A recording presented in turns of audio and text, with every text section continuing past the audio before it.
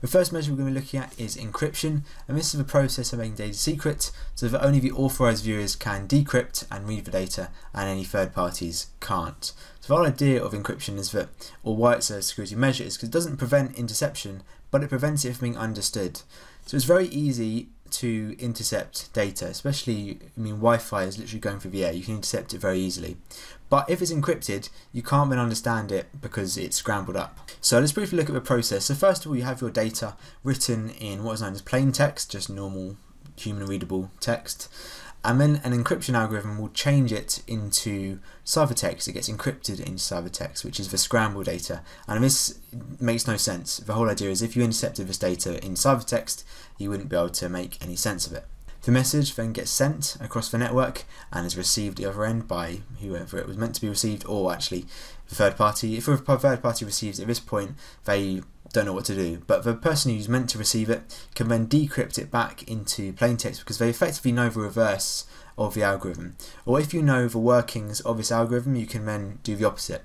And it's much more complicated than that, involving lots of maths, which we won't go into because it's way above this level, but the idea is that only the person who's authorized will be able to decrypt it back into plain text and so read it.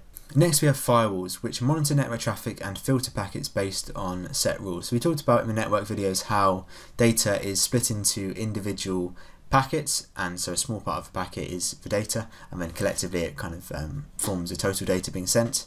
Well, this is all about filtering these individual packets, and this is a pointless image of firewalls. So the idea is they block packets, or they can block packets or connections coming from certain regions. So you'll be surprised, I might have said this before, you'll be very surprised about how many connections come from slightly unexpected or dodgy places. I've looked at my own traffic and it'll come from like North Korea, from China, from South America perhaps, and it's a bit, you're not quite sure why. So if you are being very careful, you might want to filter these packets out so they can't come through to your network. And perhaps a misconception is that a firewall is just some software. It can be software, or it can actually be a dedicated hardware device or embedded in routers. So your router will have a firewall probably in it, and you can also have a firewall on your computer, managed by operating system, or you can have just a dedicated firewall, maybe for a business.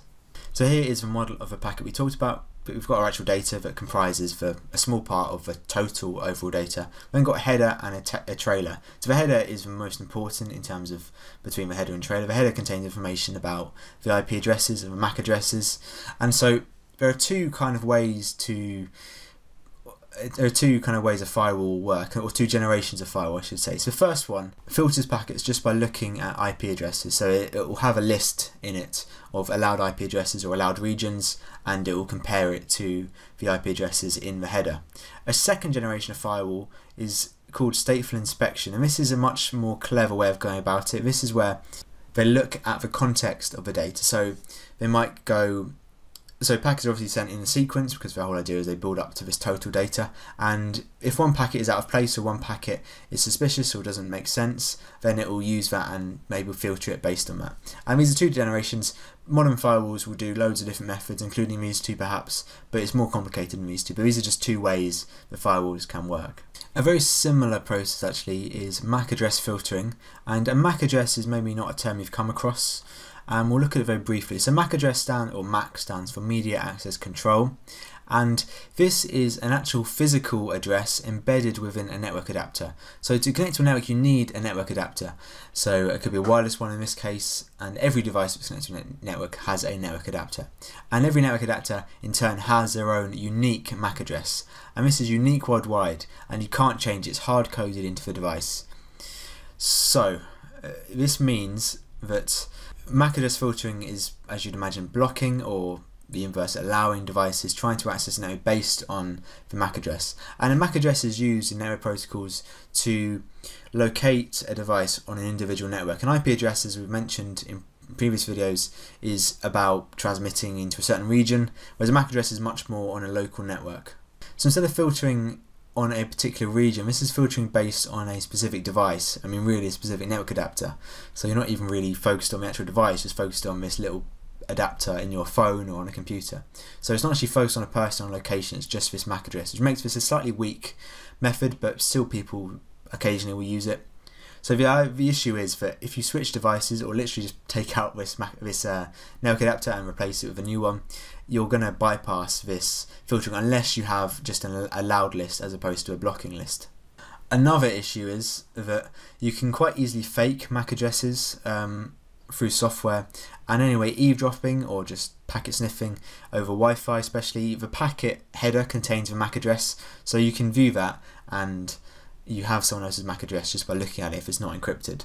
A modern security measure comes in the form of biometric measures, and biometrics as a category are just measures of human characteristics. There's a big field just focused on biometrics, and in this case we're meaning them in terms of being used as identifications and access controls, like fingerprint scanners, facial scanners like Apple's new Face ID, eye scanners, retina scanners, and voice recognition, things like this. Definitive, distinctive characteristics humans have. So here's a retina scanner, and here is like a multiple fingerprint scanner. Quite simple, but obviously these are good measures because they're very distinctive. There are issues with all of them, of course. Like the issue of facial ID is the fact that if you have twins, then that's an issue, and they're prone to going wrong. But these are measures you could use perhaps in combination with a password. The more levels of identification you have, the better. We also have CAPTCHA, which is a measure used to determine whether a user is human, and you've all seen these before. They're less common now because computers have got good enough to be able to interpret them, and so in theory only a human will be able to understand what that says. And this might be there to prevent spam being sent, like in order to access an email you have to go through a CAPTCHA, so a bot can't just send emails or spam emails. Also you might have a CAPTCHA kind of between accessing a website, so in the stage where you're clicking a website and actually use it, and this might be there to prevent the website being flooded in perhaps a denial of service attack where you repeatedly request something from a web server and it goes down. So a CAPTCHA kind of prevents that from happening, and as I say, you don't see these very often, and newer ones are picture based because the original ones could start to be read by robots. And Google actually has this reCAPTCHA. This is by Google, and it's no coincidence that they have a very big AI program, so you can imagine that doing all this stuff, telling it what number this is and having to pick out cars and stuff like that is helping their AI system. Let's end on a similar theme to what we started with, just another list, I'm afraid, for the exam board want you to know about. These are now security measures and just more of them. So first of all, you could ban removable media, and removable media usually just means USB devices. And these can contain malware, which, especially if you have an autoplay feature on your computer whereby you plug in a USB device in and it happens automatically, they might automatically install malware being plugged in. And I know when I was at school you weren't allowed to plug in USB devices because you could hide like a chip in a keyboard, for example, obviously a USB thumb drive, but there are any USB device can be manipulated to install malware. And this can obviously bypass other security measures you have like firewalls, and very easy to hide. The way you might protect against this is having anti-malware software scan USB ports specifically, but it's better just to ban it, I suppose. A second measure you can take is any authentication, i.e. ensuring somebody or just an entity is who they say they are or are genuine, because an entity can be a person, it can be a product. So authentication is all about username, passwords, digital certificates, which are a little bit complicated, but these are just about verifying a website is who they say they are. Because they've been issued with a certificate by an agency that covers it. And also things like product authentication. If you plug a dodgy cable into your iPhone, it'll be a warning message. Software is labelled unauthentic if you've pirated it, perhaps. And things like that kind of help people determine whether stuff's genuine or not. A subset of this is using email confirmations, where you effectively or to some extent confirm someone's identity and at least ensuring they are an actual person as opposed to a robot which doesn't have their own email, surprisingly. And you can also do this to exclude people. So for example, like an educational resource might only let you have an account if your email is linked to an AC UK email address or domain on your email. Next we have automatic software updates. Just as we mentioned, unpatched software, outdated software is a bit of an issue, so this prevents that from being an issue. And finally we have an administrating setting constraints on passwords, having a minimum length for uppercase, lowercase, numbers to make it a stronger password so it's harder to break in a brute force attack. Also not having default passwords.